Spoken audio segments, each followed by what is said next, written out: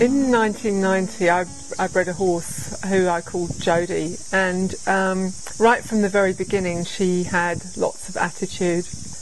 I remember when I was brushing her in the paddock because I thought I had to desensitise her to things, and I was brushing her in the paddock, and after about 5 minutes, she decided that she'd had enough of that, so she turned her bum on me and sort of said, like, you can go now, sort of thing. And I thought, oh, what do I do now? So I looked at my friend and I said, I don't know what to do. So I thought, oh, I know what I do. I had a sort of stick thing, so I just gave her a tap on the flank to let her know that I was the boss, and she just turned round and looked at me like, is that the best you can do? Basically, she nearly killed me a couple of times, and I was really quite scared of her, very scared of her, and she was a great big 17 hands just up there, and he had attitude.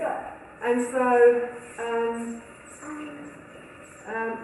can I just share something with you? Did you see the way that horse stepped into me when I said I was scared? Mm-hmm. Yeah, so it's really good for you to start watching what the horse does. So I ended up feeling totally out of my depth, and I sent her away to several renowned horse trainers, and she came back more aggressive and more, I was more scared of her. So through a friend of a friend, I got introduced to Mel Richardson, who was a really, really experienced natural horse person. And I came across her at a facility in Sussex, and she asked me if I wanted to come and watch her work with her horse. And she just blew me away. Her horse was asleep at the other end of the paddock, in the arena, and she just sort of cracked her carrot stick, we call it, and this horse just put its head up and galloped towards her and stopped in front of her. I was like, what are we going to do now? And I went, oh my God, how did you do that? Well, first of all, she proceeded to show me how she's danced with her horse. It was just amazing. And she started explaining to me how the horse was going to be put down 9 months earlier, and that it was dangerous. And I thought, oh, I was so meant to meet you. And then I told her my story with Jodie, and we just clicked. And basically, I ended up taking my horse up to her facility in Wales, and I spent the next 6 to 9 months up there with her.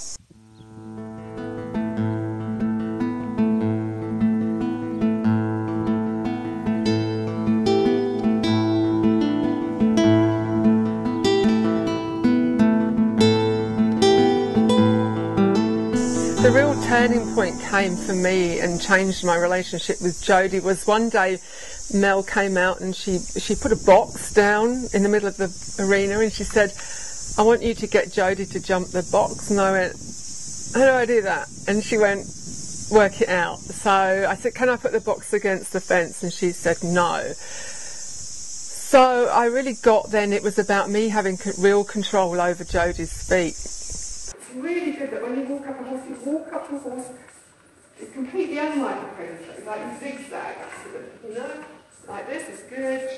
Not even maybe look at them, but when they look at you, like if he looks at me and gives me 2 eyes and goes, what are you up to? I stop, and then I just maybe take a step back. So I'm going to go around here, and I'm going to start looking, put some energy towards her bum. Acting on her bum. Okay, so I'm just moving her feet until she gets that I've got control of her feet.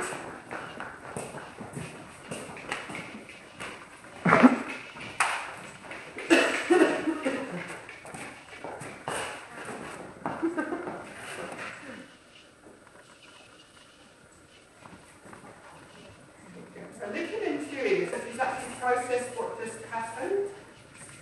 So now I'm going to come around here, I'm looking at her backside. Now she looks at me. She's not looking at her friends. That to me says that I'm now a bit more important than they are. I'm moving her feet. So what happens in the wild is when her foal was born, the mum horse will lick it all over. Now I'm not suggesting the volunteer has to come up here and lick the horse all over, but it's really important. It's part of a it's sort of like you put your love in your hand and you put it on the horse. So yeah, then when I got it was about moving feet. I really got that I had to line her up for the box, and I have to admit it took me 6 hours to get her to jump the box. And this is when it was also raining, and Mel lived on a really boggy bit of land, and so it was muddy, and I'd slipped over and Jodie'd slipped over, and we were both covered in mud. It looked like we'd been mud wrestling, and it was just, and Mel kept saying, do you want me to take over? And I'm going, no, I was really determined that I was not going to be beaten. And anyway, 3 hours into this session, Jodie came up to the box and she went bang like that, and she smashed the box to smithereens, so we got another box out. Anyway, 6 hours later, Jodie jumped the box, and that was the turning point in our relationship. She got that I was not going to be a pushover any longer, and that I actually could move her feet where I wanted her feet to go.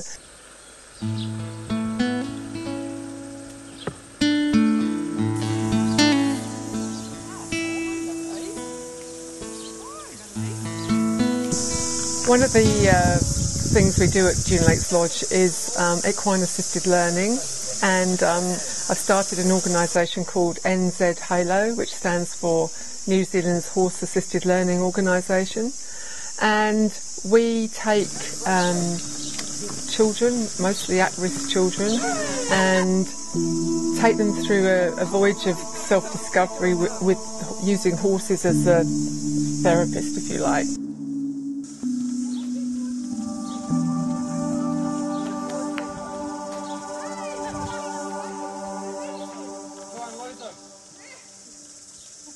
I'm a youth worker with young offenders, and they're 14 to 17 year olds, and we brought them out here to this lovely place to work with the horses, and they get so much out of working with these horses. It's an interesting thing because I've designed activities for them, and this has got to be, in the 3 years that I've been working with people like this has to be the one activity where they actually stay focused for hours on end. So I don't have any idea how that works, you know, but it does. I came here through a girl called Hope, which is a home for girls that have been through some abuse and stuff. When I first came here, I was very angry, very raw, still hurting a lot, not in control of my feelings very much. So just the horses teaching me things that I wasn't allowing people to teach me. Yeah, it was huge, and it's actually, you know, you actually take it in more, because I didn't want to be told by no one what to do, but this 16-hand horse just showed me in a loving way, because she loved on me. She was a highly trained horse, so she was quite a high energy. She was quite highly energized, and so if you look at it on a scale, she'd sit at about an 8. And so I'd actually come into the arena and I'd actually be at an 8, so it would kind of clash, and she'd just play up kind of thing, and I was wondering what I was doing wrong, and then got mentioned about my energy, and if she's an 8, I have to be able to control my own energy and bring it down to a 2, so we come at it together on an even level kind of thing. So I was like, oh man, I can kind of take this home to my mum. And so yeah, I took it home, and I'd consciously bring myself down nice and calm before I walked in the door kind of thing, and yeah, and things just started getting better. We started just getting each other a bit more, and having a bit more respect for one another, and that's a horse teaching you these things. This is a horse, you know, a big animal that could hurt me more than any other human being could. Yeah, kind of fell in love. Like I'd go out in the paddock and I'd lie down on the ground, and that's a huge trust thing. Lie down on the ground, and this huge horse would come up to me and she'd sniff me and lick me and bite my head off, and just spend time with me and stuff, like she wanted to be in my presence. When a space is created for at-risk, special needs and troubled youth, when a space is created for horses and them to come together, magic happens and profound healing takes place. This not only benefits young people, but it opens up the possibility for horses to live an extraordinary life when they are no longer needed or valued as riding horses.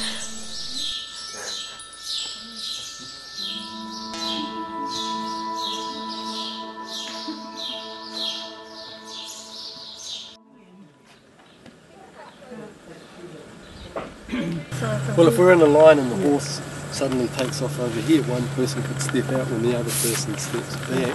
One of our New Zealand Halo programs includes corporate training and team building, and what we found is that our clients, how they act and react with horses is very similar to how they act in their everyday life. Got 30 seconds. Remember, if you break any of the rules, you've got to do your consequence.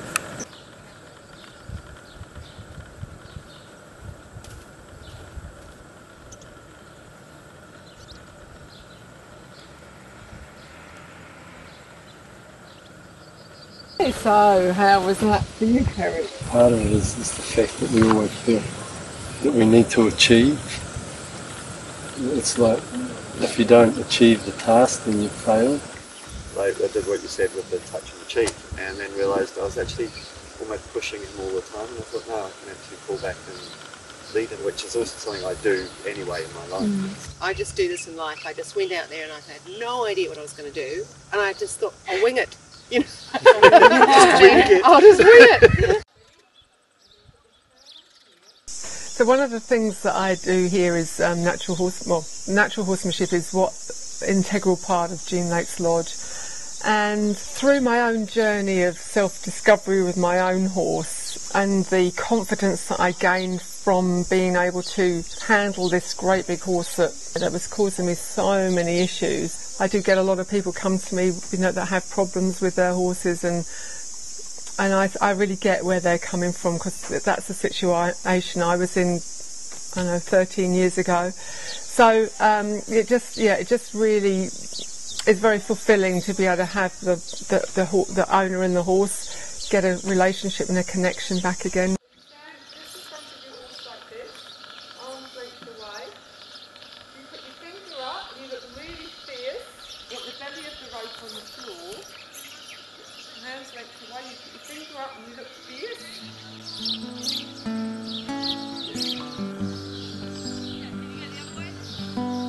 One of the things I love to share with people that horses aren't just solely for riding. You can gain such a connection with horses when you understand a little bit of horse psychology and just being with horses. It's a bit like swimming with dolphins. It's this magic happens, and one of the things we do here at Dune Lakes Lodge is actually encourage people to swim with horses, even if they've never ridden before. You can just get on a horse's back when you're in the water, and you just feel the power and the connection with the horse, and it's truly magical, and people are very moved by it.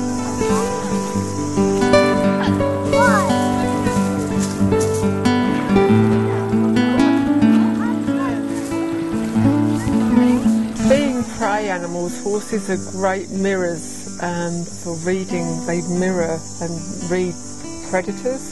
They've spent millions of years perfecting that for their survival. So it makes it a very valuable tool for a facilitator, because if you can read what's going on for the horse, you can actually know what's going on for the person. Just to shout out, what horseshoes have you had when you've been having, relationships with, family, friends, partners, husbands, mothers, fathers, and people? Just shout out a few. Lack of communication. It's only a very small percentage of communication is actually the words. Yeah. Okay, so the rest of it is tone, and the rest of it is body language. So this is why body language, you really get to see how your body language affects the horse. So that's a really great one to be able to see that immediately with the horse. I very often hear people blame horses for what goes wrong, and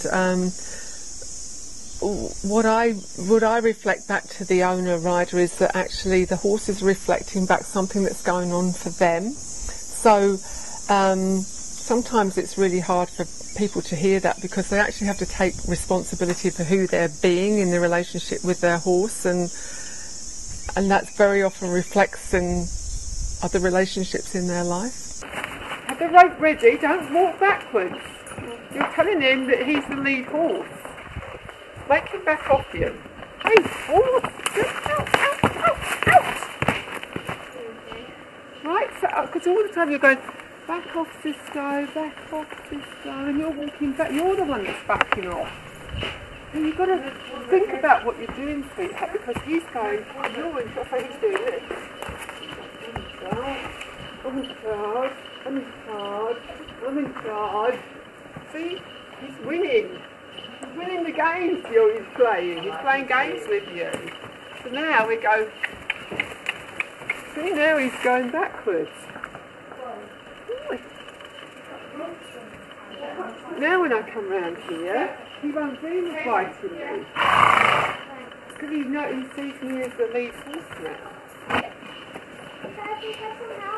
Yes. That's it. Look at him, fierce. Look at him. He knows back now towards it. Keep back to it. Good.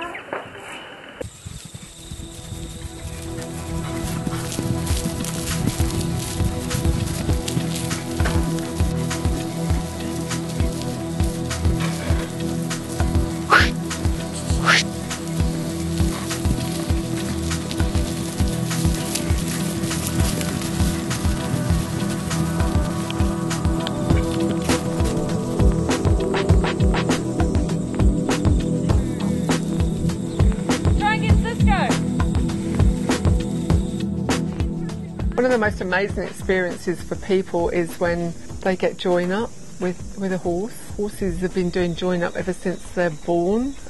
So the dominant mare will drive the unruly colt out of the herd, and the colt will run around the herd probably for about a quarter of a mile. After a quarter of a mile, the horse has either been eaten or it survived. So that's when its brain starts to kick back in that it's actually still alive. So the horse will start to think about what's happening when it's been pushed out of the herd, and it starts to think, oh, this isn't a very safe place to be.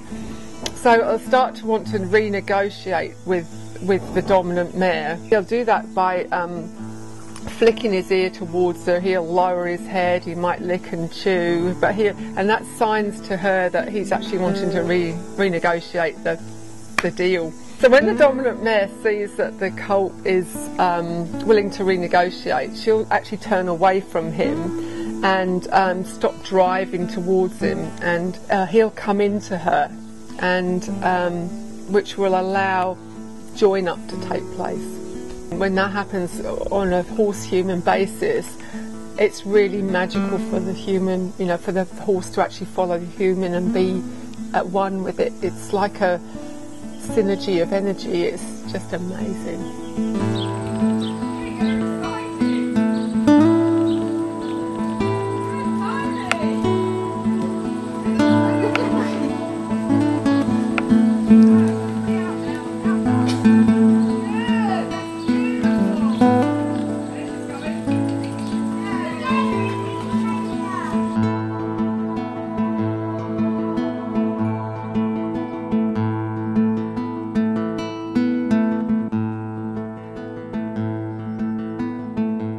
I teach people to ride with their energy and their focus and their feel, and what I've found is that bits really aren't necessary. Horses can feel a fly land on them, and so they're really sensitive to everything that's in their environment. So I've found that bits are actually very detrimental to the horse's well-being.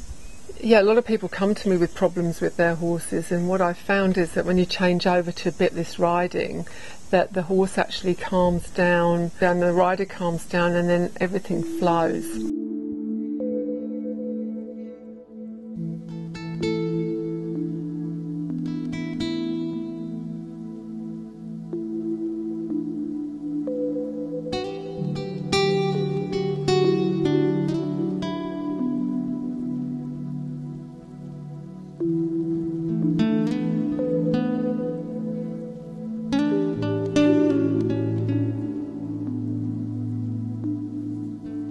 So what happens with the bit with the horse's mouth is that the throat is either open for air or open for eating, and so when a bit goes in the horse's mouth, the horse's brain says, "I'm eating." So that's why it salivates. And so what happens is that when a horse is galloping with a bit in its mouth, the the throat area is trying to breathe and thinks it's going to eat. So what happens is that the saliva gets sucked down into the lungs and causes severe problems for the horse. My association with, horses and everything was very much kind of force-based, and it's interesting, like you've got gunshots over there, and it's kind of quite, it's like there's a lot of aggression in the world and trying to make people do things, and that happens in the horse world as well, like pulling on the reins and bad horse and being angry and trying to get it to do stuff and being irritated with the horse, and the horse is just being a horse. What I really realised was by getting clear about what I wanted, not what I didn't want, then the horse would actually respond. And that's a really good lesson for life, If we kind of keep on, complaining and go, oh, it's not working for me, we just get more of what you don't want. But when you actually start to think, oh, I want to go this way, then actually everyone else wants to help you, and that's what I experienced with the team, and I experienced, the horses, and everything comes together, and it's an amazing experience. I mean, it sounds kind of, very sort of hippie or whatever, but it really is about, your intention and love, because when we come from love, things just get easier, and we come from control and frustration, things just get more and more difficult.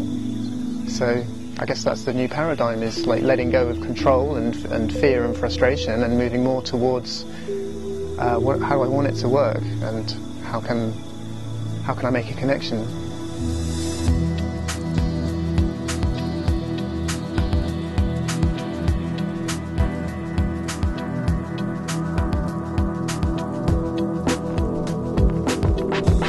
I'm aware that this is only the beginning of a new paradigm, and horses wait with patience until we, in all our humanness, are ready to receive. From dream I wake, and there they are, the herd, my best loved friends. Beautiful, majestic and free, running in harmony with the wind in their tails, shaking the very ground on which I stand. Born free to roam, the sounds of their hooves drumming Mother Earth, like thunder rolling in from the west. Those magnificent horses, such breathtaking, enchanting, free spirits, with manes shining in the sun, shades of brown and grey turning red in the glowing sunset, their deep brown eyes that see into the very depths of my soul, willingly giving companionship, respect and trust. They run wild, gavoard and jump as if to reach the celestial skies and beyond. The essence of beingness, patient beyond belief, always ready for play, living only for the moment, that they teach me those precious gifts. The horses I'll one day ride, bonding in friendship first, then riding together only as companions, galloping across the earth, with nothing on our minds, and freedom in our hearts. The horse's legacy, to connect me with heaven and my own footsteps.